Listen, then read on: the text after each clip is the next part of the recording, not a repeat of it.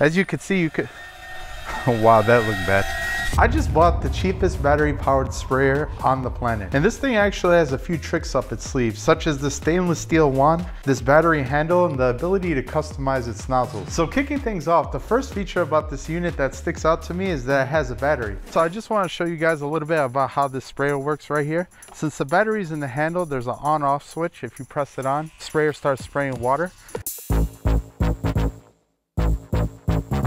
Having a battery in your sprayer goes a lot deeper than just simply ease of use, although that is a nice benefit. The biggest benefit to it is it keeps a constant pressure in your spray tank. If you think about it, anytime that we use those manual pump sprayers and we're pumping it with our hand, there's no way to control how much pressure we put into it. Not to mention, as you're spraying, it also reduces the amount of PSI that's being output because the pressure is consistently going down. Another cool feature about this battery is that it charges via USB-C, and I gotta admit, it's pretty refreshing to see new cheap tech utilizing the USB-C, because there's a whole bunch of tech on the market coming out right now that's still using the dreaded micro USB. And for all you guys out there that have big hands like me, I think you guys are going to be pleasantly surprised at how this handle fits in the hand. Since the battery of the sprayer is located in the handle, it feels really good in my bigger hand. As a matter of fact, it feels very similar to how the Milwaukee M12 tools feel. A lot of people are divided on whether they like how the M12 tools feel in the hand, but me personally, I like the girthy handle that they have, and I feel like it fits my hand perfectly. And by the way, if you guys like the Milwaukee M12 tools like the ones I have over here, I don't know if you heard, but Milwaukee just released a brand new M12 sprayer, and I'm seriously consider testing it out because I'm just such a big fan of their tools. So if that's something you guys would like to see on the channel, make sure you guys let me know in the comments below. Alright guys, so we're gonna test out this sprayer right now. Over here I got 1 gallon of water already inside it. Since it's the middle of February right now, my grass is not growing whatsoever. It's actually still dormant. The only lawn application we can make today is some humic acid. Normally I'd like to spray some fertilizer, but it's not that time yet. How much do I have to put in here? I'm not even sure. Here, we'll just guess it. Paint it black, right?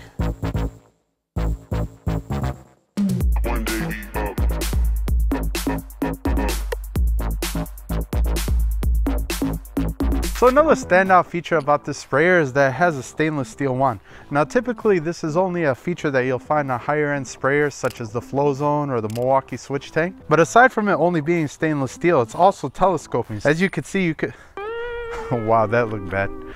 So when you make your applications, you could have the wand out farther from you. And even my $220 sprayer that I have right here doesn't have a stainless steel wand. As a matter of fact, the wand on this one is made of brass, and it's a lot more brittle and bendable than the stainless steel wand that comes on this cheap sprayer, believe it or not. As a matter of fact, I find myself bending the wand on this sprayer pretty often. Even doing like mundane things such as like attaching it over here to the cap, because it uses friction, it just doesn't give me a lot of confidence. And by the way, if you have a sprayer and its performance sucks, I'm gonna clue you guys on one of the best kept secrets in lawn care. And that's a custom spray wand called the DFW wand. It's all over the lawnforum.com. It's respected by a lot of the OGs in the lawn care community as the absolute best spray nozzle to ever exist. So if you guys wanna learn yourself how to build it at home, I'll leave a link to a video down below by John Ware. He details step by step on exactly how to make it. By the way, if that's something you guys might be interested in and seeing on the channel, let me know in the comments below, and perhaps we could even build one of those custom wands live here on the channel. You know, another thing that I'm really starting to like about this sprayer is its small size. I never realized how cumbersome that 4-gallon backpack sprayer was until I started using this. Actually, my wife makes fun of me all the time. What do you say I look like, Bird, when I'm spraying with that big sprayer? The Michelin Man. She thinks I look like the Michelin Man. Because that 4-gallon sprayer is way overkill for my lawn. You could see how big it is. I definitely don't need it. And if any of you guys watching have a smaller lawn, even if you don't get this one, I would definitely recommend getting some kind of smaller sprayer, because it's going to be a lot easier for you to load, mix, and clean the sprayer out. So the next standout feature about this sprayer is that it has the ability to customize its nozzles. Now I'll be honest with you guys, the nozzles that come with this sprayer are pretty trash.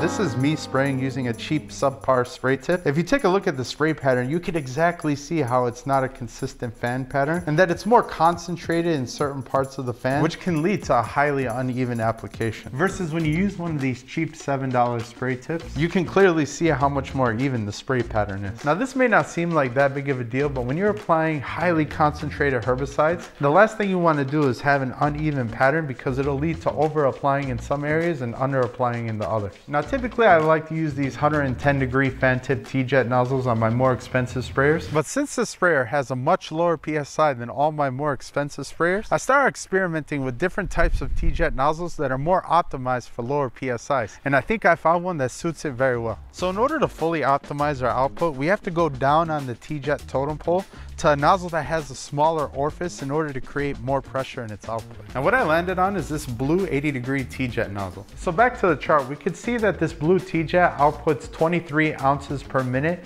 at 15 psi. So I timed exactly how long it would take to spray 1 gallon of water using this blue Teejet nozzle. It ultimately ended up taking 6 minutes and 15 seconds, which equals out to 20.478 ounces per minute. That would put us just under 15 psi and more in the 14 psi range. And I know what you guys are thinking, what does that all even mean? Well, just to put it in the most simple way possible, this sprayer will take about double the amount of time to make any application versus any of the more expensive sprayers. Now, if you have a small lawn like me, this is no big deal. But when we start getting into those bigger lawns that are like 5,000 plus square feet, then we're looking at some pretty extended application time. And some of you guys might be wondering, why is the PSI so low on the sprayer? And it's because it works a little bit different than more traditional sprayers that you might be used to. With a traditional sprayer, how it does is it pressurizes the tank, and that's what causes the water to come out. But with this sprayer, since the battery is located in the handle, it uses a vacuum mechanism in the handle to pump out the liquid from the sprayer. Now, truth be told, I do much prefer the traditional way that sprayers work compared to this, but there are some surprising benefits to using this type of mechanism. The first is you don't have to wait for the sprayer to pressurize in order to start spraying. All you have to do is push the button on, and then immediately the water will start coming out. And the next surprising benefit is that you don't ever have to worry about it being pressurized when you take off the cap. I can't tell you guys how many times when I was using my pump sprayer, I forgot to depressurize it, and then when I opened it up, a whole bunch of herbicide just got all over me. But the number one thing that makes this sprayer special is that it's affordable. And in order for us to really appreciate how affordable it is, we kind of have to take a look at the current state of sprayers right now. And chances are, if you've done any research on any sprayers lately, you probably noticed that they're all hella expensive. Now, with that being said, there's only a few features that I look for in a sprayer, and that's affordability, a solid wand, the ability to customize the nozzles, and of course it has to have a battery. And if we take all these things and we mix it together in our spray tank, what we come up with is a near perfect example of this Side King sprayer. Now, is this sprayer perfect?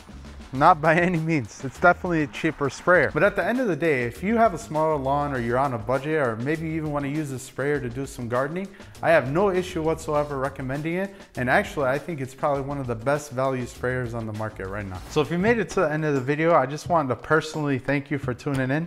And since this is the first video of the season, what better way to kick off the season than to give something away?